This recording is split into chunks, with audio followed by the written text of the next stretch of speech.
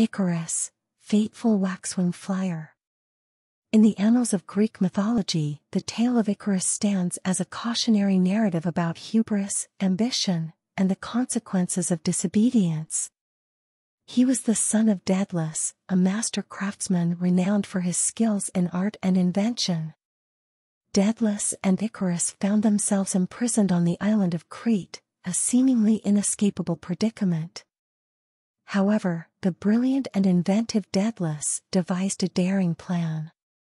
He fashioned a pair of wings for himself and his son, Icarus, using feathers and wax.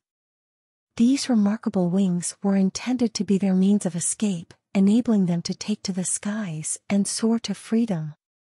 Yet, as Daedalus issued a stern warning to his son, he cautioned Icarus not to fly too close to the sun, for the intense heat would cause the wax that held the wings together to melt, ultimately leading to their disintegration.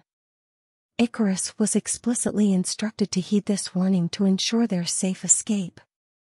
As they took to the skies, the exhilaration of flight consumed Icarus. He felt the wind against his face and the boundless freedom of the open air. However, the thrill of his newfound abilities led to hubris, and he ignored his father's counsel. Driven by a reckless desire to reach greater heights, Icarus soared ever closer to the sun.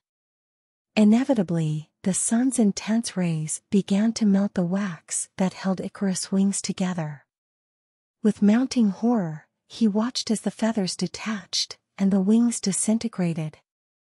Unable to defy gravity any longer, Icarus plunged from the sky and into the vast expanse of the sea. Icarus met a tragic and watery end, a stark reminder of the consequences of arrogance and disobedience. His story served as a timeless cautionary tale, reminding humanity that there are limits to our aspirations and that ignoring the wisdom of those who have come before us can lead to dire consequences. Icarus' flight and fall became a symbol of the relentless human desire to reach ever greater heights, tempered by the wisdom of humility and the acceptance of our limitations.